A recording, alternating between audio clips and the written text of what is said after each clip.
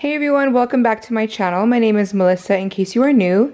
Today is Monday and for dinner tonight I'm going to be making just like some taquitos for everyone. And then for myself, I'm just going to have lettuce cups like with the taco meat.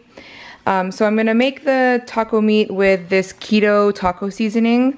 I'm going to leave the recipe for this in the description box, like all the measurements and the seasonings. And I'm gonna add a little bit of this Mexican style blend cheese and I'm gonna roll that up. I like to make them with flour tortillas because they get like nice and puffy. It's almost like a chalupa, like if you've ever had a chalupa from Taco Bell. I have my ground beef cooked. I went ahead and drained out all of the grease. Now I'm gonna add a tablespoon of my keto taco seasoning and then I'll add 3/4 of a cup of water and then just cook that down. So I have the taco meat here, I have my flour tortillas, I'm gonna roll them up and I'm gonna add a little bit of cheese to the inside. So here's all of the taquitos. I didn't put any toothpicks or anything like that, I just put the seam side down and then I have a little bit of oil in there that I'm heating up and then I'm just gonna fry them up. So here are the taquitos and then we have some toppings. We have like lettuce, sour cream, this is fresh jalapeno that I cut into thin slices. We have a couple different hot sauces here.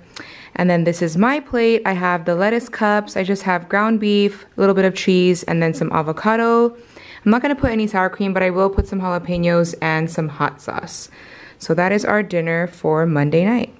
So today is Tuesday, and for dinner tonight, we're having ribeye steaks. I'm just frying them, and then I'm going to add some butter.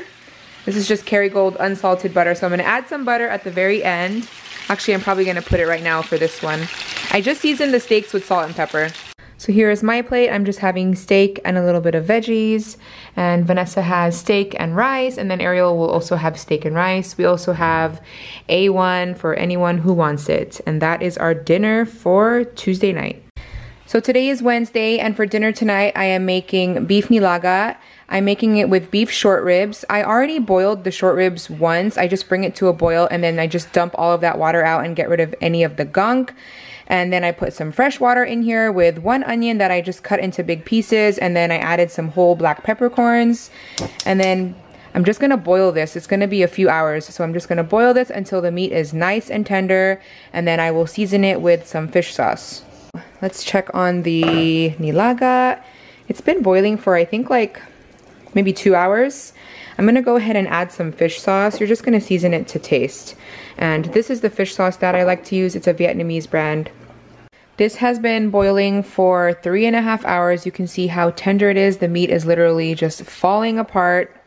It's falling off the bone. So now I'm gonna add in my vegetables. I've already seasoned it with the fish sauce. I just seasoned it to taste. And then for today's vegetables, we have cabbage and green beans. So I'm gonna go ahead and add this to the nilaga. So I have my vegetables in there and I'm just gonna let this come back to a boil and let the vegetables cook, and then it's done.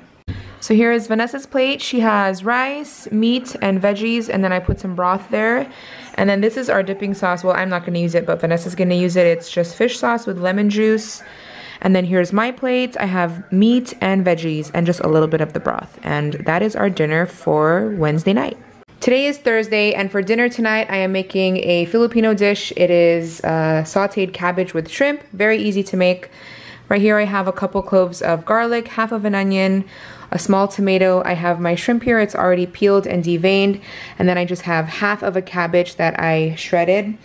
And then for myself, because I'm not going to eat that, for myself, I'm actually just going to have like a garlic butter shrimp with some vegetables on the side. So I have my shrimp here. I'm going to cook that in some butter and garlic seasoning. And then I'll just have that with veggies. So I'm going to be making this in the wok. I'm going to start with the onions, the garlic, and then I'll add the tomato.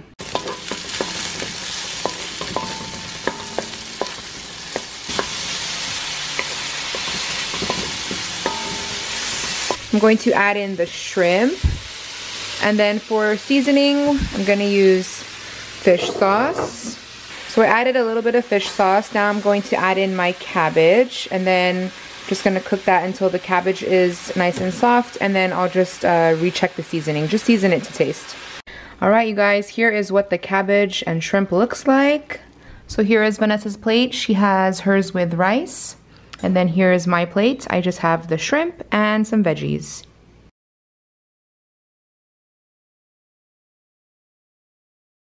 We have our salad, and then we have all of our sauces here, the dipping sauces. We have all of the banchan, all of the sides. And Ariel's already going at it. We're waiting for our meat. So we have some spicy bulgogi. I don't think I'm gonna eat this because it's like marinated, and I think only Ariel is gonna eat that, even though I do like it. And then we have smoked pork belly and then the brisket. We still have our bulgogi because Ariel is the only one eating it. And then we got more pork belly, but this one is the garlic pork belly, and then we got more brisket. We have everything going all at once. Yes, thank you. Brisket, bulgogi, and then the garlic pork belly. So today is Saturday, and for dinner tonight we are just having a rotisserie chicken from Costco. I already have it all cut up here. And then I'm gonna have my chicken with just a side of veggies, and then everyone else will have the chicken with rice. So that is our easy and quick dinner for Saturday night.